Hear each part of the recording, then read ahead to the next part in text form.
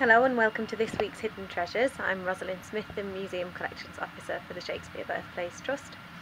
Today we are again in the strong room where we keep most of our items that are not on permanent public display. This week for the Hidden Treasure I'm going to show you this really nice 5-lobed pewter plate. So here it is, fairly small, about the span of my hand, probably a side plate. It's by Thomas Chamberlain. It was made around 1750, and it has this 5-lobed scalloped edge.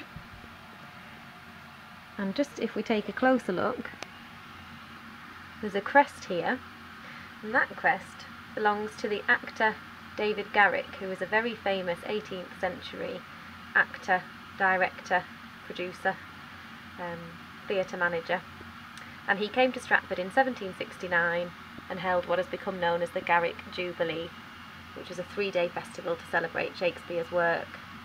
And he initially intended it to be a celebration for the donation of a statue he'd donated to the town hall, but it sort of turned into something a bit bigger than that, and was in fact a bit of a disaster because it poured it down with rain for the entire time.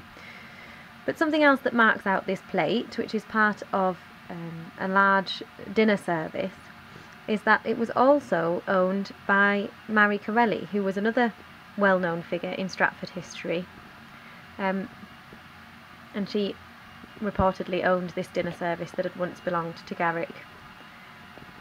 So if I can just turn the plate over as well.